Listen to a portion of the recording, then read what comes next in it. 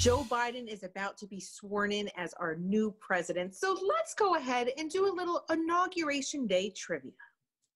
What do presidents place their hands on during their oath? I want to say a Bible. That would be correct. Thank God. Ooh. Oh, take a deep breath. All right.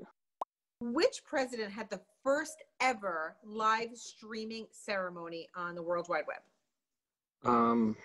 So definitely not George Washington. So we will go with, I'm going to throw Barack Obama on there. George Clinton? No, it wasn't even George Clinton. You put the two presidents. George Bush and Bill Clinton are two different people. George Clinton, is he a singer? Oh, man. I'm not good. I told you I wasn't good. On the World Wide Web. Clinton? Yes!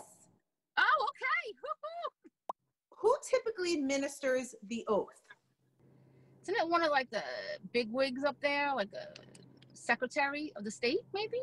I mean, so you said bigwigs. You had me at bigwigs. Is it the Chief Justice? Is it a priest? Or is it the First Lady? The Chief Justice?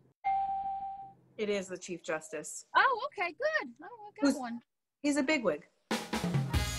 Want to test your trivia skills on our next Zoom call? Well, just follow News 12 on Facebook and let us know. It may just be you that I put on the spot.